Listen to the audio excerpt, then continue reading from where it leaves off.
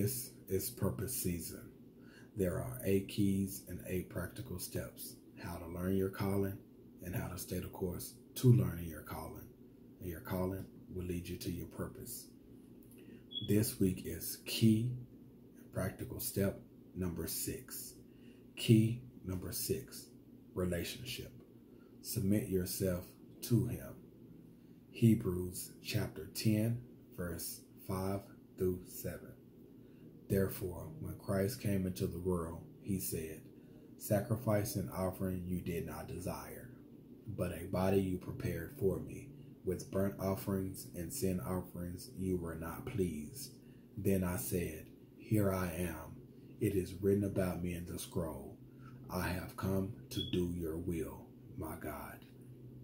We must submit ourselves to Him and to the will of our Father in heaven. Practical step number 6, how to stay rooted in Jesus. If we're not careful, we'll pursue our calling and not the one who has called us. Number 1, and I'm only going to cover 1 today. There's more.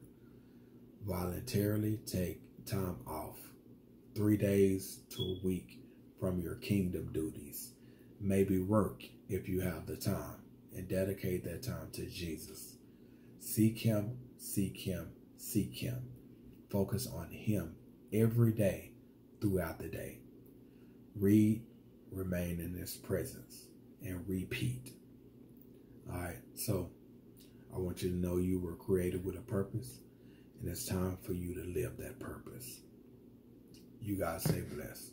Much love. Peace.